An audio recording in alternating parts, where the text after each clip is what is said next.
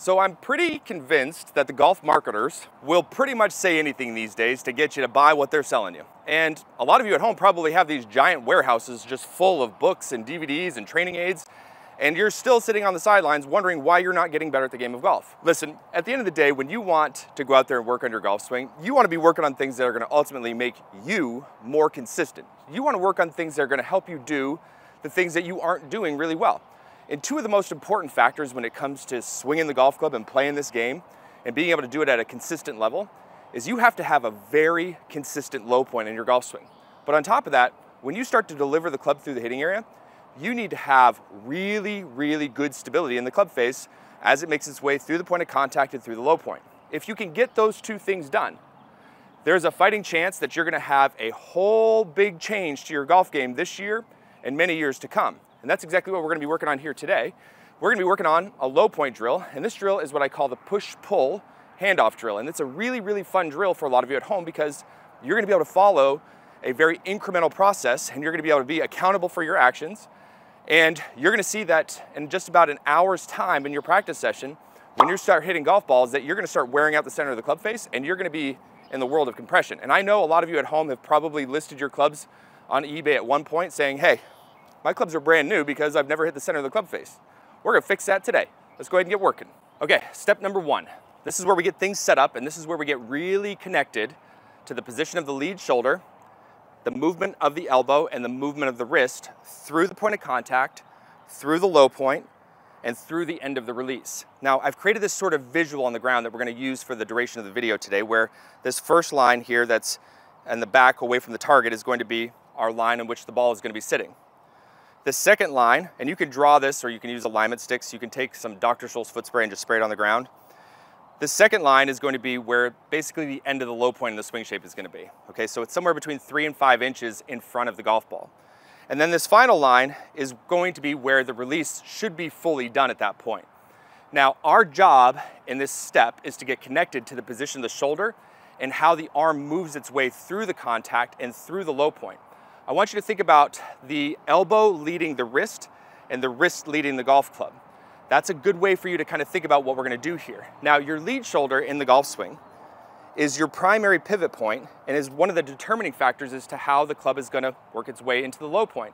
It's gonna determine your low point in the swing shape.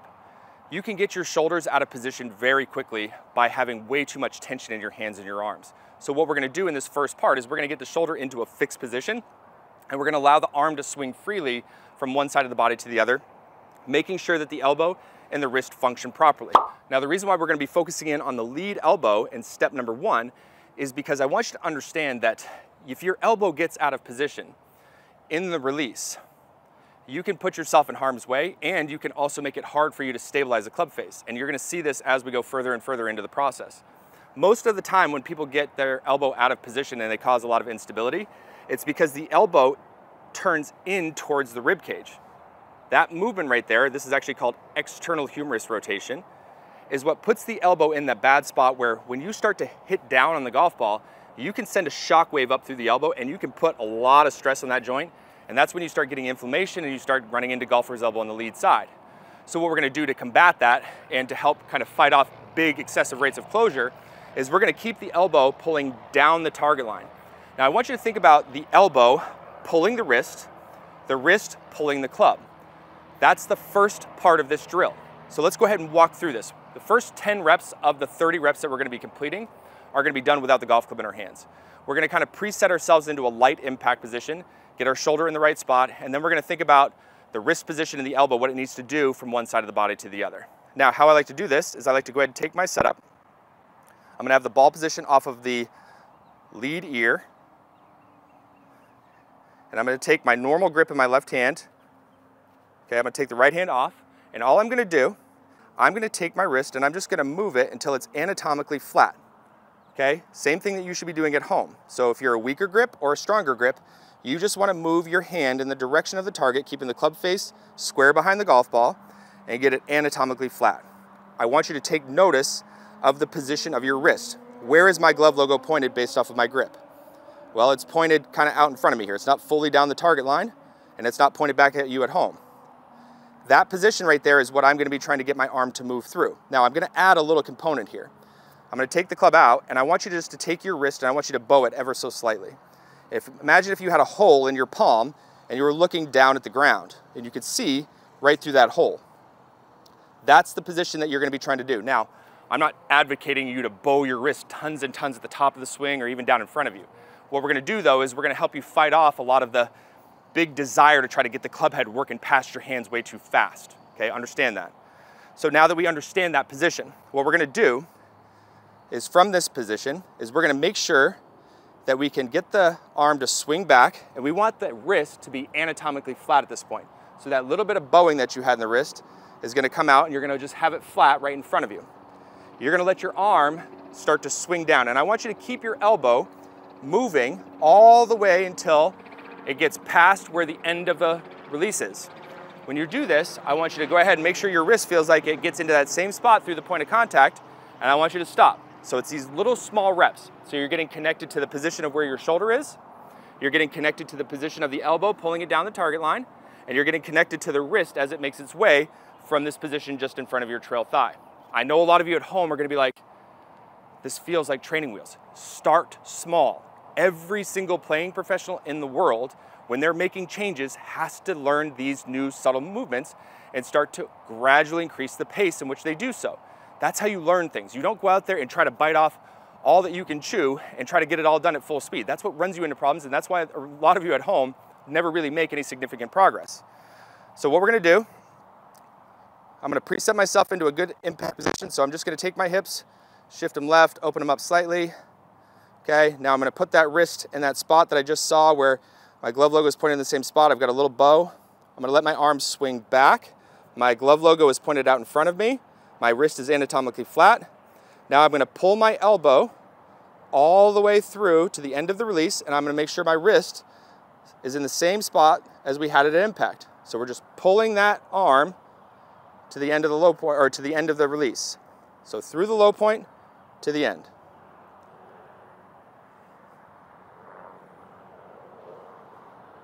Now when you're doing this, you shouldn't feel a whole lot of tension. Your arm should be kind of hanging down freely. To support the arm going back, you might feel a little bit of activation. To get the arm to swing through the other side, you might feel a little activation. I want you to think about pulling the elbow, leading the wrist, getting the wrist to turn into the correct spot, and that's the whole goal of that first 10 reps. Now what we're gonna do is we're gonna put the golf club back in our hands. You're gonna stay aware of what you just did for the next 20 reps. When you do these reps, you're gonna check every single rep when you complete it to make sure you're in the right spot. Let's go ahead and go through it.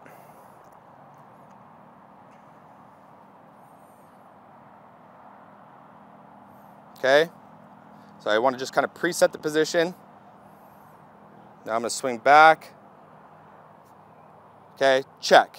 Is my wrist pointed in the same spot? You betcha. Is my elbow pointed down the target line, or did I feel like I pulled it to that spot? My elbow pulled the wrist, my wrist pulled the club. So now we're going to just do 20 reps.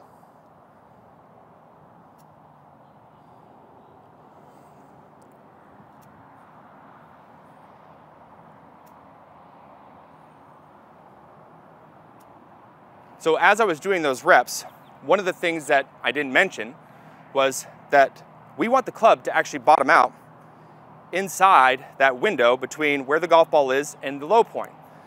You could see that I was brushing the grass pretty much every single rep. Now, if you're not brushing the grass, when you start your arm over to the other side, then you are squeezing the life out of the golf club, or you're actively pushing on the shaft with your lead thumb. So what you want to do is you want to make sure that when you start allowing your arm to go from this position, pick the thumb up off the shaft and your pointer finger and think about just pulling this elbow down the target line and getting your wrist in the right spot. You can see as I'm talking to you that the club worked its way down. I didn't have to control it by trying to force it in that position. I just kept my arm moving. I focused on getting the wrist to feel what I just kind of preset it in, and the club did the work. Step number 2 is going to take somewhere between 8 to 10 minutes when you first get started out doing this. We're gonna be doing right around 30 reps again, and what we're gonna be doing now is we're gonna be introducing your trail hand and arm back to the golf club and making those same movements happen. But our goal here, as we go through these reps, is to do it from a static address position and add a little bit of shift from one side of the body to the other so that you can feel what it's like to have weight shift happening and your arms moving simultaneously. It's kind of an interesting concept for a lot of you at home because a lot of you just try to do this stuff with your arms way too much, and that's when the body shuts down. So we want to wake up the body, and we want to get the trail hand and arm to follow along with what it just felt from the lead side. So second step, what we want to do is we're going to go ahead and preset our body into a good light impact position. Okay, now get the wrist into that position where it was flat, and then we bow it so I can see down through the hole. Make sure it's in the right spot, the club face is square. Take your right wrist and go get it on the club, but keep your shoulders nice and square. Okay, now what you're going to feel is some significant creasing right here in the right wrist. This extension is going to play a vital role in the stability of the club face when you start rocking and rolling. But I also want you to take notice of where your elbow pit is pointed. Your elbow point is pointed pretty much in the direction of where your lead wrist is pointed. Your elbow is actually turned in towards the body. That right there, when we start picking up the pace, is also going to play a significant role in your success. Now, what we're going to do here from this position is we're going to go ahead and try to get our hands and our arms to move all the way to the end of the release, but we're going to go ahead and just kind of shift back onto our trail side. So lead wrist is pointed out in front of me. Now I'm going to pull my elbow down the target line. Okay, I'm checking to make sure the reps are perfect. Is my lead wrist in a good spot? Yep. Did I feel my elbow pull down the target line? You betcha. Did the club try to bottom out on the way through? It certainly did.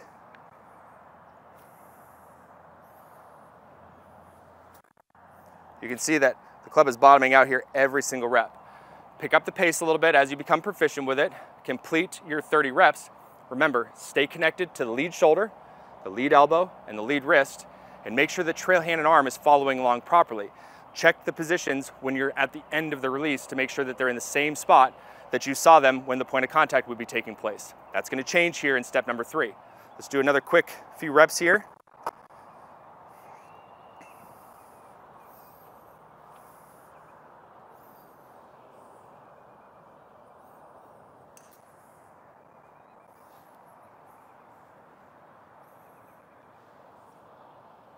Step number 3. This is where you and I start having some fun. This is the most critical step in this process. Why? Well, because you just took the time to put the training wheels on and get connected to your lead shoulder, your lead elbow, and your lead wrist, and also train the trail side what it's going to be doing in conjunction with that.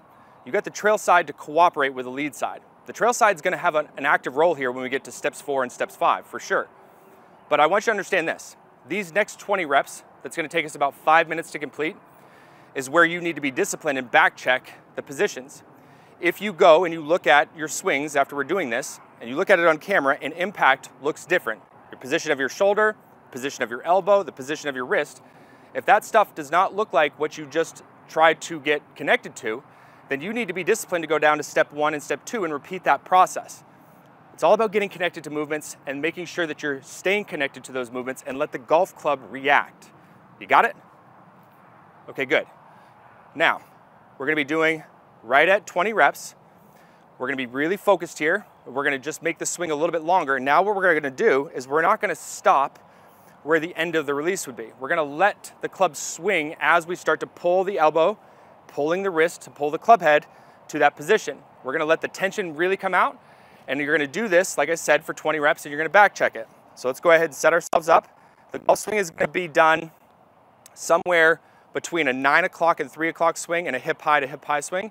It's going to be done just a little bit longer than hip high and a little bit shorter than 9 to 3. So we're going to go ahead and take our setup. Okay.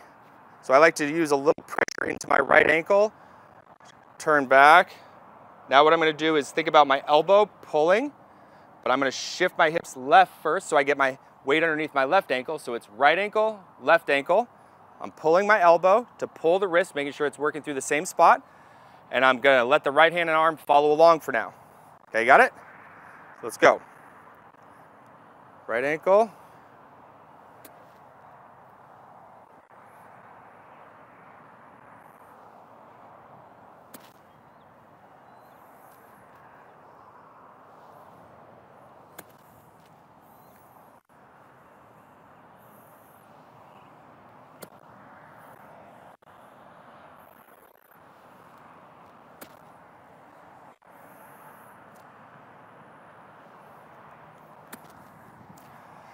I just completed my 20 reps. What I just had there was some good success. A couple reps weren't as good, but if you look really closely, I just made a nice dollar bill divot right here in front of the golf ball, right inside that window. How did I do that? Shoulder in the right spot, lead elbow, lead wrist, letting the right hand follow along with those movements. Not trying to influence the club down, just focusing on those movements and letting the club do what it wanted to do. The train can come off the tracks pretty quickly here in step number 4 if you start going out there and trying to put a whole lot of heat to this thing at first. Think about step 4 as your acceleration phase, and you're just trying to put a little bit of speed in it, and you're gonna try to hit the golf ball somewhere between 80 to 100 yards with a 7-iron. Okay, you're not trying to hit it out of the back of the range. You're just trying to be disciplined and diligent with your movement. Now, what we're gonna do here is we're gonna make these sort of 9 to 3 swings, but this function of the right arm on the way down, this is why I call this the handoff drill, is gonna play a vital role to being able to get you set up for a good delivery position. Now, if you followed my stuff at all, you know that one of the first videos that I put out on the channel and on the website was the close the window drill. And that close the window drill is basically where you look at the golf swing from a face-on perspective, and on the way down, you can see that there's this big window between my trail arm and my body. That right there is a pretty good indicator that you've started the process of trying to throw the club, getting the arms way too far out in front of you. So what we're gonna do from a good 9 o'clock position is we're gonna take this trail elbow and we're gonna close the window by getting your elbow down in front of your belt loop. Now, if you look at this position, it's very comparable to where we were just spending steps 1, 2, and 3. We were just really working on that position. Now, what do you think we should do? Well, we're gonna hand it off for now, and we're gonna start working on getting that left elbow to pull it through and letting the club release. So it's gonna be 9 to 3 swings, but we're gonna be starting to introduce the golf ball here, and we're gonna look for the golf ball to react a certain way to know if we're set up for success to move into step 5 and really turning up the heat. So we're gonna go through the protocol now, but I want you to understand that steps 4 and 5 should take up the duration of your practice session. You can give yourself some goals, like at step number 4, maybe I'm gonna try to hit 10 really good crispy golf shots with really good solid movement, where I look up and the golf ball's nice and straight. If it's not, then I may go back down into steps 1, 2, and 3, come back, test myself in step number 4. Now, if I get good success at step number 4, then I'm certainly gonna put the foot on the accelerator and go up to step number 5. It's all about your time management and being disciplined in this process. So let's go ahead and go through it. So I'm gonna do kind of a 1 to 1 to 1 at first, just to get connected to the movements. Okay, so I'm gonna go ahead and shift and turn back to 9. I'm gonna go ahead and shift back onto my lead ankle, bringing my elbow down. I'm gonna pull the elbow through that position. So you can see that I pulled the elbow through the end of the release, letting the elbow pull the wrist, letting the club just kind of do what it wanted to do there. It should have bottomed out even with that kind of controlled rep that I just did. So I'm gonna try to do this in fluidity now with some speed. Okay, not tons of speed. Focusing on what I feel for my elbow, my lead wrist. Okay, getting my right elbow down in front. Okay, felt pretty good. All right, there's a good rep there. You wanna look at this step as like, I just worked my butt off warming up here. I'm looking at my shots. Are they good? Are they out of the center of the club face? If they're not, then you're doing something wrong at one of these steps. You're not as connected to the movements. Be disciplined, right? We're here to hit the golf ball better. So I'm gonna do one more rep here, and we're gonna pick up the pace.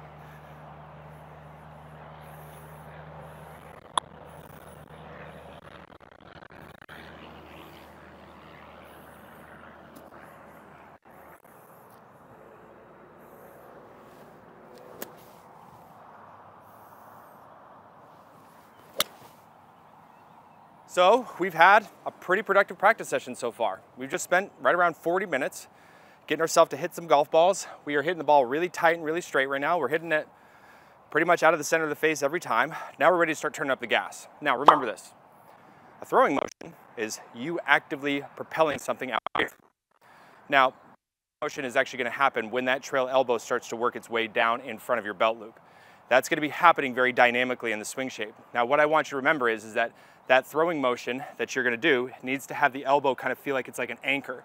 You get the elbow into the right spot, you start to throw. I do not want you to throw with your wrist. I want you to keep the wrist in that spot and kind of throw it with your arm. Keep your tension levels down in your grip and let the wrist kind of respond to those movements. Don't try to help it with your wrist, because I know a lot of you are gonna have desire to do so. So what it's gonna look like on the way down is that as you're starting to shift back onto your lead ankle and the elbow works down, now you're gonna start to help throw the club head down into the ball, but you're gonna make sure that you're not trying to actively lose this creasing in this right hand or this extension in the right wrist. You do that, now you're gonna have a whole lot more speed on 9-3 swings that you can start building up into. This is how you would spend the rest of your practice session, because if you establish a good low point and you have some good stability and you have some good understanding as to how the club is going to be controlled and get the elbows in the right spot, now you're ready for business. So let me show you exactly how I practice this now. So you're going to see when I get to this step, when I'm starting to add speed, I'm going to kind of go back through the protocol in my brain when I get over the golf ball. I'm going to focus on the position of the lead shoulder, the movement of the lead elbow, the movement of the lead wrist. I'm going to kind of focus on the trail arm independently. I'm going to create those feels and those visuals in my brain. I'm going to make a practice swing and then I'm going to hit a golf ball. So watch me go through this. This is how I want you to handle things.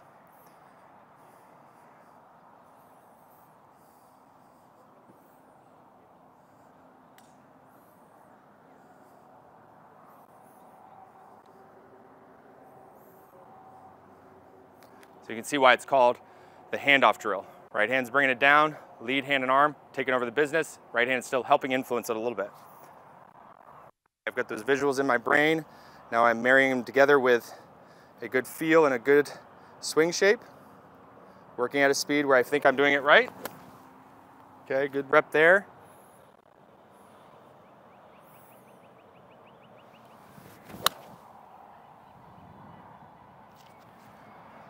So on that little small golf swing that I just compressed the daylights out of, I just hit it probably about 80% of my normal distance. And it just took me 40 to 50 minutes to get really good solid contact, get connected to some movements, and now I can spend the rest of my session hitting high quality shots.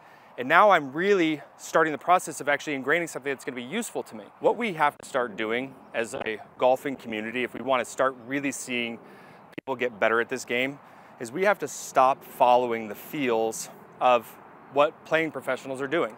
Yes, these guys are extremely knowledgeable, and there's a lot to be learned from some of them that have some good experience when it comes to the technical nuance of the golf swing. But understanding that your feels are always going to be different should get the wheels turning in your brain.